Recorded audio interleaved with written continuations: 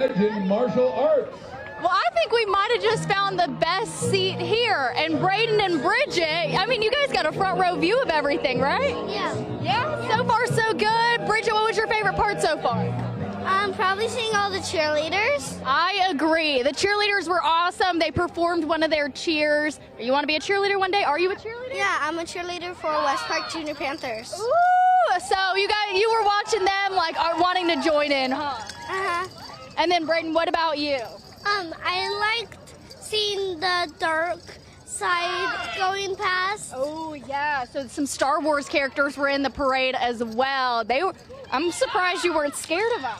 We're watching Star Wars with their dad. Oh, got it. All right. But he said we didn't see Darth Vader, so maybe he's coming around soon.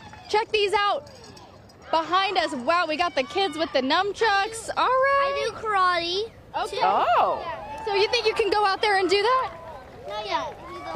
He's just learning.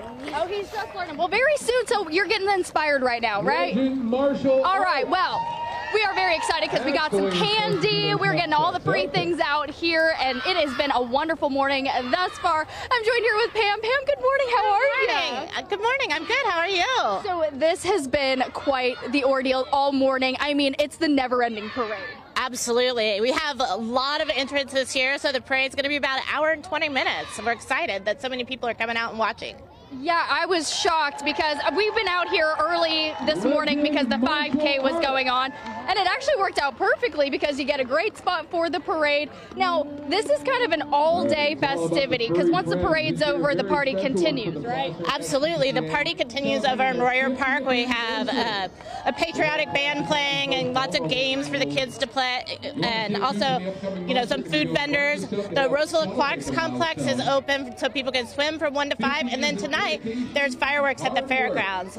Oh my God. So it's like, yeah, your day is entirely packed. You didn't need to make your own agenda because y'all had it all prepared. We have planned your entire 4th of July celebration. But, if you want to barbecue in the middle of that, you can find time, I'm sure of it. There we go. Working within the schedule, right? Absolutely. So tell us, I mean, so many Roseville businesses, clubs, groups are represented in this parade. Tell us a little bit about what is involved in the parade. The parade has a lot of different local community groups here. We have Buyers Gymnastics coming up and local businesses and nonprofit organizations. It really just makes us maintain that small town feel even though we're growing all the time here in Roseville. Well, the parade is continuing. We're seeing some dance moves, some gymnastic moves.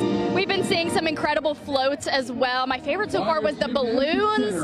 Those were amazing. And then we, of course, saw the nunchucks, the karates, the cheerleaders, the roller skaters. This is a great time for the whole family. And, of course, we want to see you at Royer Park right after this. So Royer Park, we're heading there at what time? As soon as the parade's done, it will start at Royer Park. It's just across the creek, so you walk across the bridge, and you're there. All right, there we go. Couldn't have made it any easier if you tried. Can't wait to see you out at Royer Park. Come on down, bring the kids. If you missed the parade, well, you just got a sneak peek, and you want to make up for it and come to Royer Park. So if you're in Roseville, head out to downtown Roseville. We'll see you soon. All right, have fun.